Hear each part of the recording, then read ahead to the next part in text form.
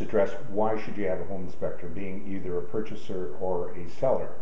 Sellers will often say to me, and Bonnie, well, they're going to do a home inspection. We invite that. You don't want the purchaser to move into your property and have a neighbor down the street say to them, oh, I think they had a flood in their basement a year ago. I'm sure they did, when you never did. And then the lawsuit starts. You want a home inspector such as Steve to come in, do the inspection, give the report, and have the buyer then have something to rely on and not the rumors that are flying in the neighborhood. Very important.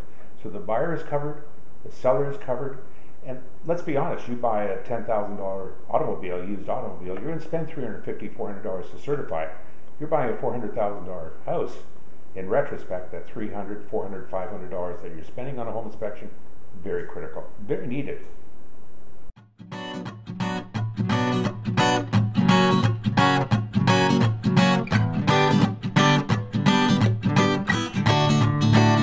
The sun shines bright as it moves across my face. I feel the light and everything is in its place.